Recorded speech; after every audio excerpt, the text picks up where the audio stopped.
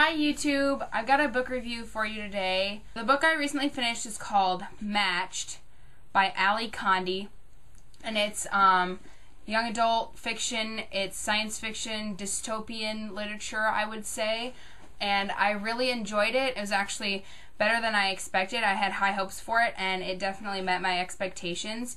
It's about a girl named Cassia, and she lives in this world where everything is sort of controlled by the government, or I guess they call it the society. Everything is controlled by the society, where you go to school, where you go to work, what you do for fun, when you die, where you live, who you marry. At the beginning of the book, she is matched, and in the matching is basically where your partner is chosen for you. It's like an arranged marriage, but your parents don't arrange it, the society does. So Cassia finds out that she's matched with actually her best friend, Xander, which is sort of an improbability because usually you're matched with someone who lives far away from you in another province, but she happens to get matched with her best friend.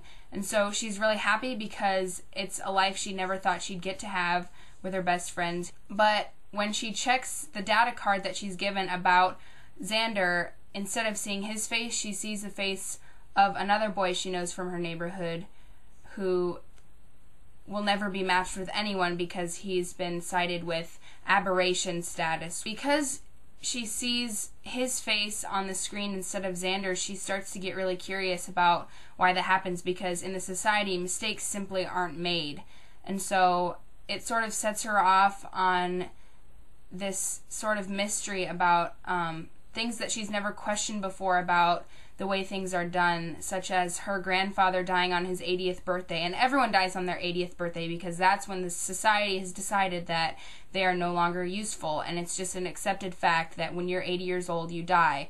But things like that start to be not okay with Cassia because she starts to question sort of why it's like that. Stuff that was never weird to Cassia simply becomes worthy of investigation.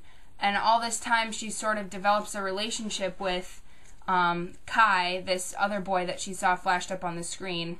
Together they sort of start to question things in their society. I also was really impressed by the prose in this book. It's a first-person narrative, and I was kind of like, okay, it's kind of uninspired, but it sort of develops along with the character. Her voice develops as she sort of discovers new things. So she starts out as kind of this simple-minded, and you're kind of wondering, am I going to like this book?